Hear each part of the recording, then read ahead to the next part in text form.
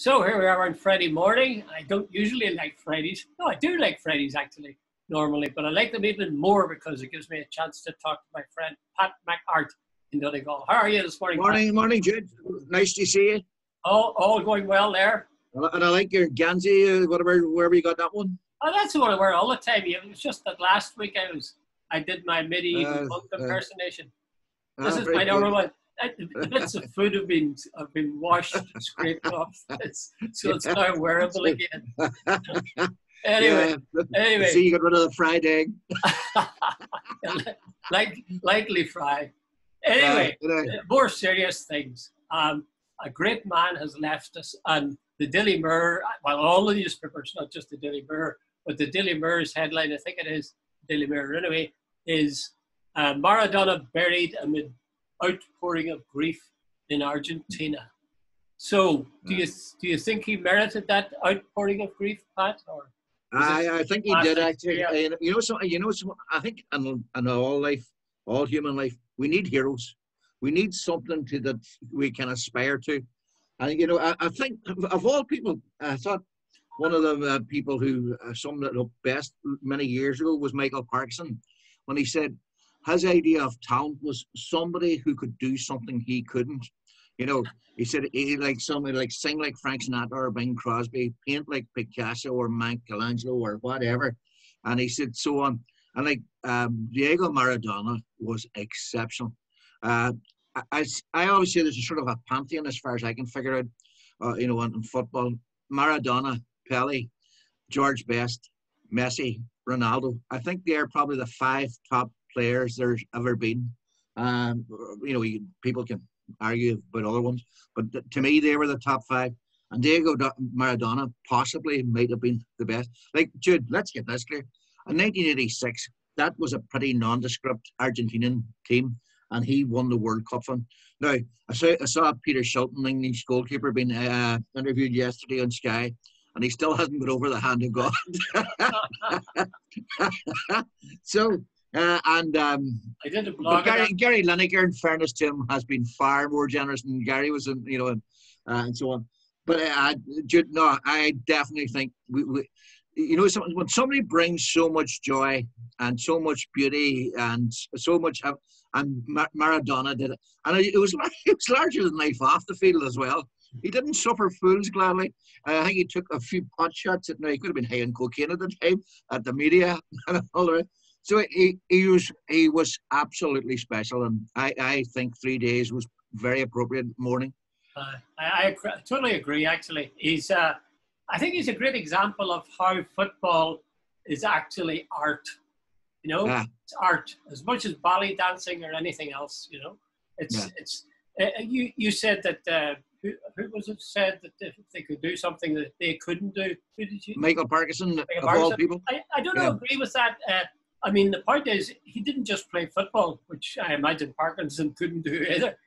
He played football at a level that made it into something of great elegance and beauty. And people complain about footballers. This gets in my wick. People complain about footballers and say, "Oh, look at the obscene sums of money they're earning." Yeah. Listen, there are guys earning far more than them, and all they're doing is sitting in a mansion somewhere and getting stocks and shares shoved through the stock market. These guys like Maradona, go onto the football field and they show us joy and beauty and ecstasy in ways that just, as you say, it uplifts the human spirit.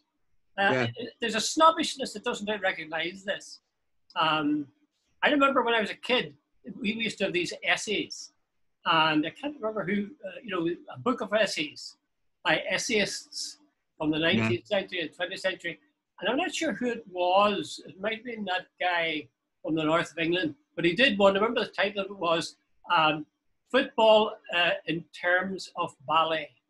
And it was a description of a kid watching a football game and thinking it looked like ballet dancers from the distance, Yeah. And that's true. I mean, the way, when they slow that down, especially that waltz he did. Jude, I remember reading shortly after, maybe about a month afterwards, they had actually movement professors and they had engineers. They thought it was nearly impossible for a human being to have that sort of balance, because he was nearly sort of like 45 degrees from the ground, and still running. They didn't think that was possible. That's a level of genius he was at. Like 99% of human beings would have fallen over. He didn't. Genius. Yeah, I agree. I think the fact that he was quite short guy helped a lot. He was 5'5", apparently. Very stocky. And as a result, I suppose they say a low center of gravity. But what about the way he lived the rest of his life? I mean, well, no. Before we do that, just briefly, what do you think the English are a wee bit hung up on that goal, the hand of God goal? A wee bit? Jesus, Jude, give us a break. A wee bit. It's the first thing come up when Maradona died. It was on the where I think it was one of the Daily Star or the Sun. I can't remember which. Where was VAR when you needed it? The hand of God goal. It really. But you see, I think Diego's the second goal. Whatever justification they felt haven't been hard done by the first goal.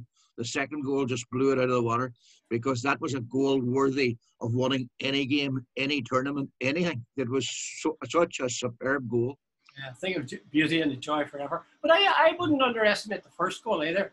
I suspect the smallest man in the field was able to jump the English goalkeeper. Right. And he did it in a way. He punched the ball, they say, and I think that's probably true. But he punched it with such skill that you never were quite sure. It was like a conjurer, you knew he's fooling you, but God, how does he do it? I remember, Jude, the commentators didn't know it until they saw the reaction of the players, and then they played it back. And the initial commentary, they didn't see it. Jude, there's a great story. 10 years after he had retired, apparently Maradona was standing talking to a reporter in a big game, and suddenly a ball came out of heaven. And apparently, with his ordinary shoes on, Maradona just turned and trapped the ball. And somebody said it was the best bit of skill seen on that pitch all night, and it was done by a wee fat man who was 10 years past his prime. That's he had it. He just had that thing in him that most human beings don't have. Yeah, he follows a pattern though of great soccer players and maybe sportsmen generally. In that, if you think of George Best, George Best was a great player, and then he spent the rest of his life drinking and having women. Jude, there's F. Scott Fitzgerald. I've never been able to find it since. He wrote a short story, and he tells a story about this American, either baseball player or football player, I can't remember now which. And he said after 32, the rest of his life was an anticlimax. He's a great sports player, and he got all the sort of adoration and all that. And the minute it stopped, the rest of his life was not. He never got that again. And I think that's true of a lot of sports people. That's right. The first troubles. That is the war, the Tan War, or the War of Independence, you want to call it that. Liam O'Fuelon, the novelist, a short story writer, great writer actually. I remember reading his autobiography one time, and he talked about having been involved in a struggle, violent conflict with the Brits, and he said that time was a euphoric sort of time. Everything was so intense, and everything was so charged and alive. It was almost ecstasy. He said, but it was a very poor preparation for the long humiliation of life. Yeah. That's a good point. That's a very good point, isn't it? Yeah. There's also, I did a blog on this morning, and I remembered a poem that I used to teach called The Lesson of the Moth. So you got to go over to it after this, but essentially it's saying, which kind of life's the better? A life like our own, say, where we're more or less sensible and look after our health and so on, or a life that says, here, give me the drugs, give me the sex. And the old joke about the guy coming into the room, George Best. George Best. Where did it all go wrong, George? Well, but you know what? Wasn't it Spartacus, the famous slave rebellion leader in Rome? He says, better today live one day like a lion than many days like a lamb. So. Well, the Republican cry used to be, you'd rather die on your feet than live on your knees. But the fact of the matter is, the great majority of us would rather live on our knees. Well, we would not rather live on our knees, but if we have to do that. we would opt to do that if the circumstances. Right. Yeah. So it's an interesting one, really. I mean, if you look at it, if you pull back, say, 100 years, right? 100 years hence, we'll all be dead. Yeah. So he went at 60. We might go at 80, or if we're deadly lucky, 90. So they're looking back and say, oh, well, he died that year, and that guy got another tip. So what, like, was dead, you know? So we're measuring out our lives in coffee spoons, as they say, whereas these guys are just embracing life. And even but wasn't there a great aptness? He died on the same date as George Best died as well. You know, did he really? Yeah. I didn't know that. Whatever it was, was it the 26th or something? Whatever. No, 25th. I think it was. Yeah. Very sad. So there's a great sort of symmetry in the world of two football geniuses dying on the same date. Yeah.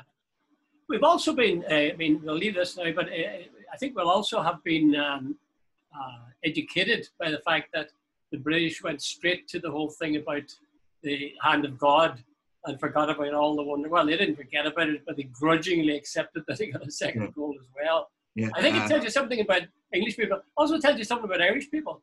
You know, the truth is, I don't know not a single Irish person that doesn't love to see England getting stuffed in a football game. You agree? Exactly, and you better join the Scots. The Scots are worse than the Irish. Jesus.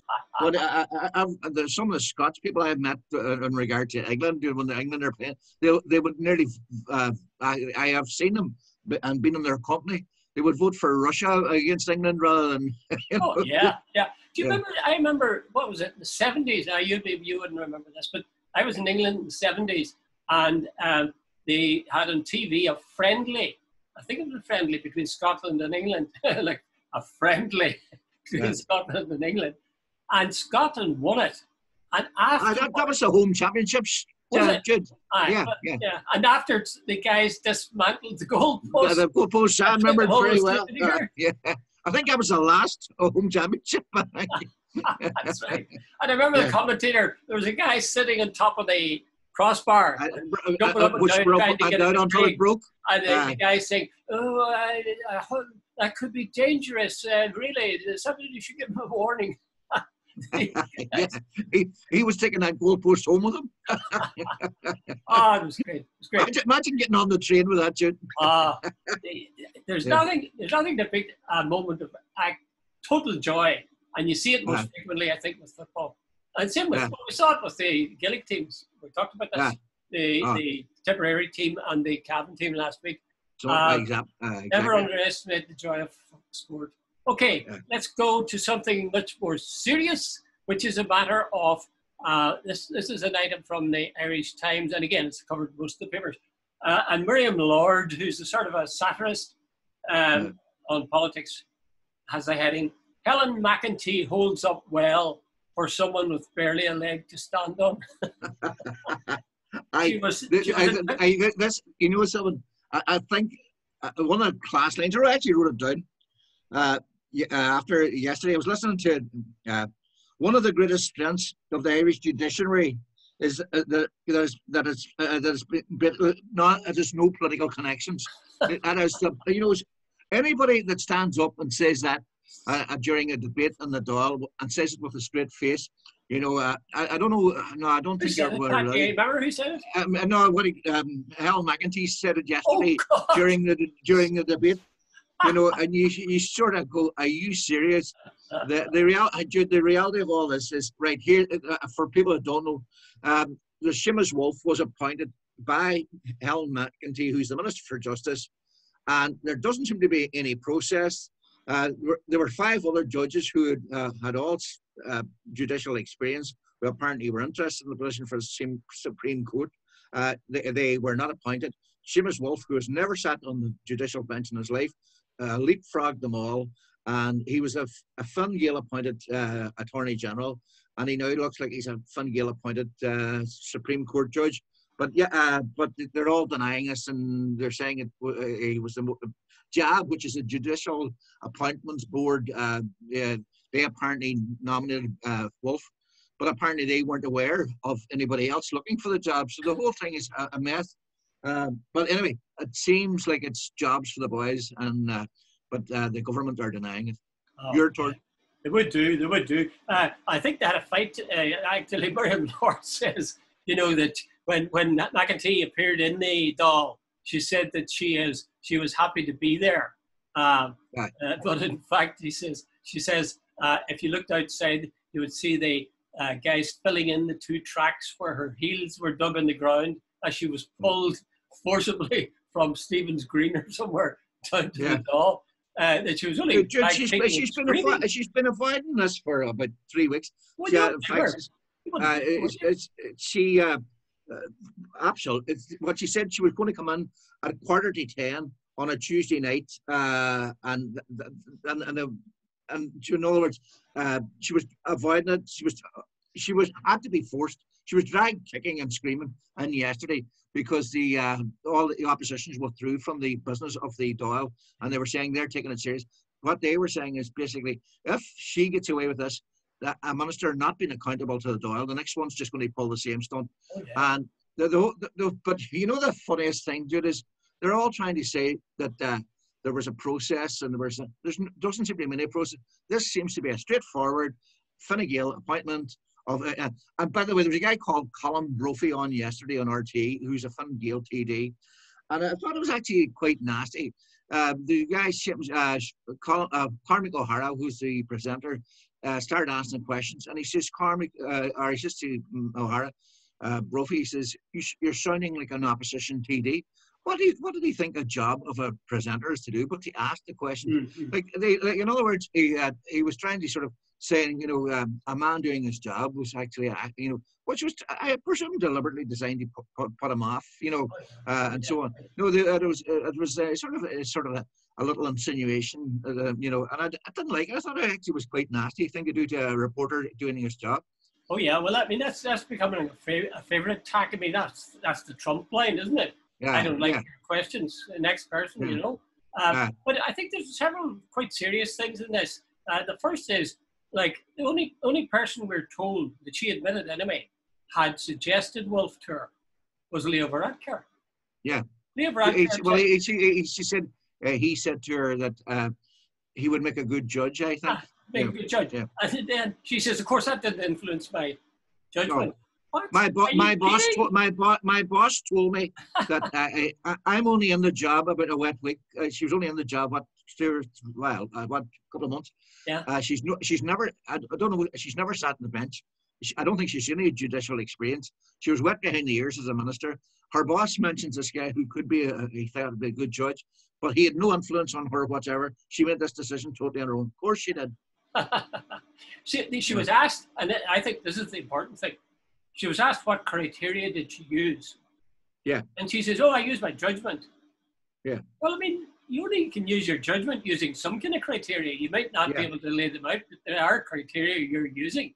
I'd say high on her list of criteria was the fact that her boss had said, I think that guy looks like a good judge. Jude, you got to ask yourself, if there's 5 judges, now I'm not having a go. Seamus Wolf apparently is a very talented fellow and a very good brain and all, so like that's a side issue. But if there was 5 judges who have judicial experience, who maybe well fitted for the job, and they were passed over, and Seamus Wolf got the job, right? There's a big question that it was a political appointment. Now, if that's the case, let's get it out there. But are we saying now that your political connections are more important than your ability to get a senior job on the judiciary in Ireland? Is that the process we're now going through? That's the really big issue. I think that's probably true. But even, the Minister for Justice presumably has got the power. Did you say there's another body at the power to nominate him? A job, they can make recommendations. They can't appoint. The Minister makes the appointment. So the Minister of Justice makes the decision. Yeah. I just think it's scandalous that a Minister for Justice makes as important a decision as that, and you're not told the criteria that are being used. She talked as if it wasn't necessary to have a list of what the things were that she examined before she appointed him. She just said, I used my solemn judgment. And Jude, if a CEO of a big company gave an appointment, a senior appointment to his best friend's son or something, there's a fair chance that there would be a legal challenge to that, and by somebody claiming discrimination or something. But here we have a situation where a job, the highest job basically in land, the Supreme Court, and it's just, there's no to use your term, there's no criteria or no criteria explained. There's no process that we can see. It's just the minister appointed. And by the way, apparently in previous administrations, the Taoiseach, the Taoiseach, and the leaders are always informed beforehand and agreed. Apparently, Micheál Martin was only presented with one name and didn't know about the rest of it. Now he's going to have to sort of stay stum, or else that will come across as a complete idiot. I wonder. I'm not sure that the opposition played the game as well as they should have when they did cross-examine her. If I'd been there and I had been one of the opposition, I think that thing I really would have battened onto was, this is a ridiculous situation where somebody can make a judgment and just say, oh, well, I just thought he was the best. That wouldn't be it. That certainly when I worked, for example, when we were taking students onto a course, we had to interview them. You had to have criteria listed there. And you then had to sort of score them under those. And if you didn't, you were in trouble. And in a way, I mean, I know there's a danger there, but the idea of just saying, oh, well, just see how you feel on the day, do you like the look of them? That's just a wee bit too subjective for my liking. Well, Brenton Howlin, who's the former leader of the Labour Party, he was very good yesterday. I heard him, and he was interviewed again this morning, and he's basically saying, like, this is a joke, and he said he felt sorry for the minister because he said she literally didn't have a leg to stand on, and he said it'd been far better if had to come out and just said, look, that's straightforward political appointment. But I mean, if they want this changed, are they going to take any steps, or are they just going to? Well, there is a judicial review committee, I think, on the Doyle or some. I can't remember what it's called. It's chaired by a Fianna Fáil guy, and here I'm not being interviewed yesterday. I'd say there's a fair chance they're now going to have a look at this because how does somebody go from Attorney General to the Supreme Court and I've never sat on the bench in their life? You sort of have to ask, what was the criteria and what's the process that can... Jude, this is not an appointment for somebody sweeping the street. This is the guy who can actually affect, his judgments can affect all our lives, and at the very least, you would hope to have some sort of faith in their ability to do the job properly. Yeah, but you see, their colleagues on the Supreme, his colleagues on the Supreme Court don't seem to have much faith in him because they were in favour of him not being returned to the Supreme Court after the attack on Gulfgate. And I mean, Gulfgate does indicate a guy whose judgment, shall we say, is very shaky. Poor Wolf must be feeling, what have I done in a previous life to deserve all? At one stage he was heading straight to the Supreme Court and no hassle. Along comes Gulfgate and now this. Well, if he's capable of making a mistake like Gulfgate, I think he deserves everything he gets or doesn't get, as the case may be. Okay, let's go on to number 3 then, and that is this question of the Oxford vaccine and the shadow that's come over it. As you remember, the Oxford AstraZeneca vaccine was announced the other day there, and there was a lot of hope for it. They were pointing out that the rate of success was 70% or something under it, but when they injected people twice, but when they give a short half injection the first time and a full injection the second time, that went right up to 90%. But now people are saying that, especially you notice, people in the States are saying that's not good enough. That there was only a small, something like 2,500 people who were given the half dose and the full dose, and they couldn't accept that. I think it was looking after their own ends. I think there was one point that I remember. They said no one. I think in one of the trials there was no one above the age of 55 given the second dose. So, so there's a fair chance it would be 90% effective. Under 55, because if you just been fitter and all the rest of it, and been younger. Yeah. So that, but there's I think what do you call them, AstraZeneca. They're saying this is actually they're going to go for another trial just to prove the point. They're saying on phase 2, the vaccine was actually very effective with elderly people.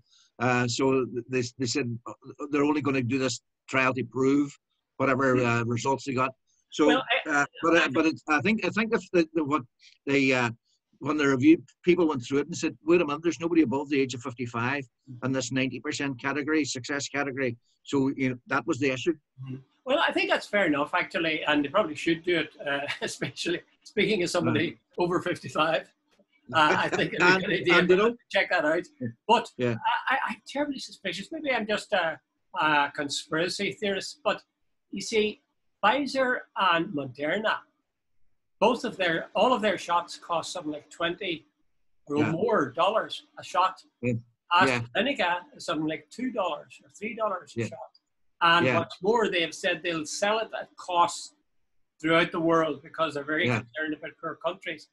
I'm a suspicious person, I suppose, but the fact of the matter is, if they could discredit the Oxford vaccine or make them go back and take a long time doing more trials, these guys could flood the market with their stuff. And, people aren't going to wait. People are given a choice, I have to pay through the nose for this, but it might save my life. Or I'll wait and get, something at a cheaper price in a couple of months' time. But I might be dead by then. So I think there's big pharma's flexing its muscles and seeing if it can block this upstart that's going to actually benefit humanity. Yeah, well, you can't. Big pharma hasn't had a great track record when it comes to morality. They've done in the past. They've done some terrible things. So I can't turn around and say I disagree with you, because that's quite possible that they're that. Though I do think they have left themselves open. Apparently, it's some sort of peer review type thing. Yeah. And somebody went through it and said, well, look, here's the problem about, and where there's the 95% or the 90% success rate, there was nobody over the age of 55 in that particular cohort of people. So, until you've tried it out on the, maybe over 75s or whatever, and how effective what is the efficacy of it with them, your results need some sort of caveat. But having said that, Jude, they themselves said that in the phase 2 they used the trials. It was very successful. So maybe it'll take another month to get that out of the way, and that's it then. See, but that's a long time, given the fact that countries are ordering the vaccine, ordering from Pfizer, they're ordering from Moderna. There's a danger that we could squeeze out. I tell you, the last thing I'll say on it is, well, I'm very much in favour of I hope that the Oxford AstraZeneca one is successful, but I'm a bit surprised that they only discovered by accident that taking a half dose and then a full dose was 90% effective. They stumbled on it, so they didn't. Nobody. It's funny. You'd think that'd be a very obvious thing, wouldn't it? It wouldn't be obvious to me, because I wouldn't know. But on the other hand, you stop to think. You're saying, well, what's the best way to work this? You'd be trying out all the angles, and that seems a pretty obvious angle, I think. Yeah. And the other thing is, if they were giving it to people, well, why did they have to give it to a group? Even they thought it was a full dose. Why would they give it to a group that were only under 55? Yeah. But Jude, I remember, I'm not 100% certain of this, but I remember watching years ago a program about the guys who did research into diabetes, and I think one of them did something stupid in the lab one day, and suddenly, wait a minute, look at the results. What did we do there? That type of thing. So sometimes I think scientific cures. Okay, there's a lot of hard work for inspiration, but there's also sometimes a wee bit of luck in there. Somebody used the word serendipity, I think, from Oxford, actually. Yeah. Serendipity, like just got lucky. And I'm delighted they got lucky. But as I say, I'm still very suspect of these bloody people from the States, and they're big. Jude, I would say a lot of people will still go ahead and buy the Oxford one on the basis that when all they're waiting for is a test.